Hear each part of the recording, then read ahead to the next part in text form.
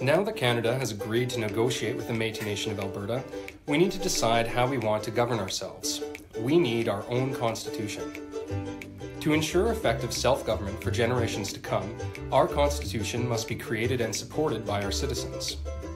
After a proposed constitution is developed, it needs to be approved in a province-wide vote, also known as a referendum.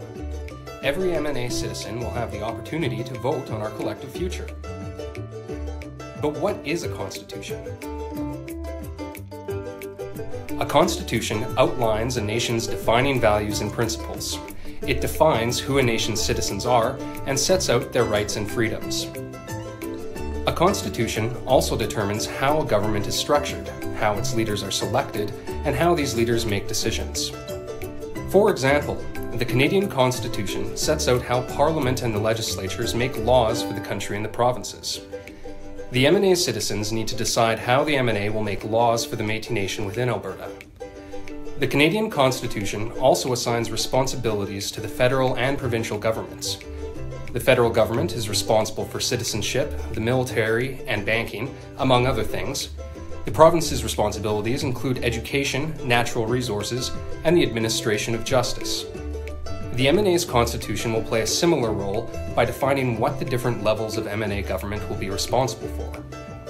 The Canadian Constitution also defines the relationship between citizens and the provincial and federal governments by outlining who has the right to vote and protecting freedoms essential to our democracy, like the freedom of expression, freedom of assembly, and freedom of religion. The MNA already has a robust process for identifying our citizens. This will need to be preserved in the MNA's constitution. The MNA's constitution will also need to protect our citizens' right so that our government and our nation will be strong and vibrant. Canadians are diverse. We live in different provinces, come from different countries, speak different languages.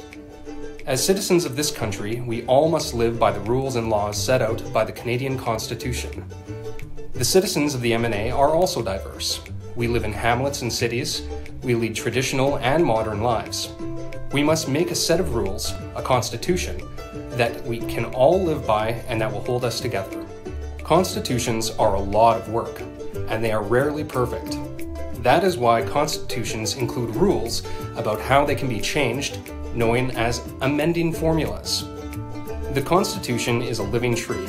It offers strong roots, but is adaptable to changing times. Similarly, we need to all agree on the key ideas, values, and principles that hold us together, but also how we will work together when these need to be adjusted. Our Constitution must be grounded in our citizens. It must reflect our nation, continually strengthening and evolving. A Constitution for the MNA will empower us and grow along with us.